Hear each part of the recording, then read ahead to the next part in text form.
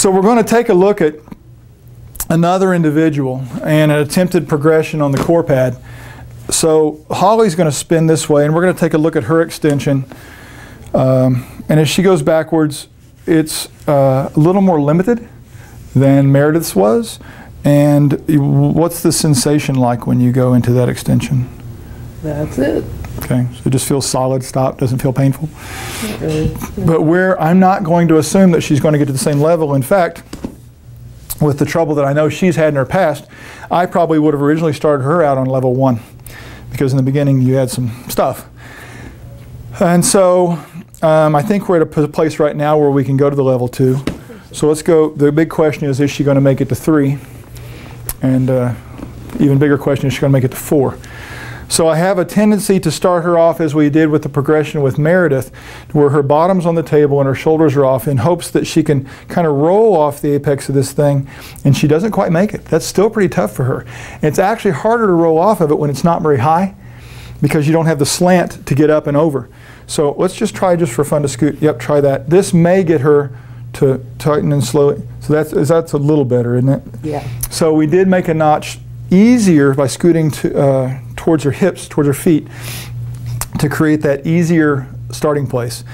And then, you know, the big question is, see, she's shaking right there, she's working hard. I'm going to go ahead and push down just a little bit here to give her a solid anchoring place, which immediately makes her contraction more solid. Because before, it wasn't so much that she was fatiguing, it's that lack of support thing that I'm telling you right now you've got to re-examine, folks, and you've got to do it objectively, because the world wants to tell you you don't need support, that's cheating. Guys, that is not the way it works. If you try to have a tug-of-war on ice, I don't care how big and strong you are, if your feet don't have anything to push against, because you're slipping around on the ice, you don't get to exert any of that strength that you developed.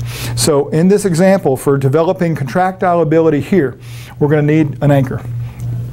So we might try to progress. Let's just go a little bit, scooting that way. Yep, whoa, whoa, whoa, plenty. Nice and slow. Really nice and controlled. Feel okay? Yeah. So there's a little bit of that progression. Now here's the next thing. Go ahead and sit up if you don't mind. Without a doubt, based on what she showed us before, our understanding of her history and being cognizant of all that, I'm going to level 3. I'm not skipping to level 4 like I did with Meredith. So we're going to give this a shot, and I'm not going to assume it's going to go well, because that's part of being cautious, and I want your butt. I'm going to scoot it. Yep, you're good, you're good. I'll just move the pad for now. I want this easy. So you see where I positioned her for easy? Can you see how it's under her shoulders and stuff are on this, and her butt's completely off? So now she's getting more help than she did with the lower level. Because my goal is to create what she can do and find slowly what she can't. If you start with something they can't do, you can't adapt to what you can't do. That was really nice, at least from my point of view. The big question is, how did it feel to you? I felt like is that all right? A lot shorter. Not as much distance, right. Is that what you mean, in the crunch range? Yeah, well, yeah. I got yeah. But that looks really good, and that looks really controlled. And if I'm going to scoot her back, I'm going to do it in such small steps, so just a little bit. Try that, because you could always add more. You can't always take it away if it's too much. Full shortening and all the way back. So you're also looking at a lot of years of practice here, and improvement, and getting rid of some complications she had, but you're looking at a high level of skill. And that's part of what makes this thing successful. Just laying down and just doing it like Nike recommends, I don't think is a good idea. So I don't know that today I would necessarily go up to a 4, and I don't know I'd necessarily scoot any further that way.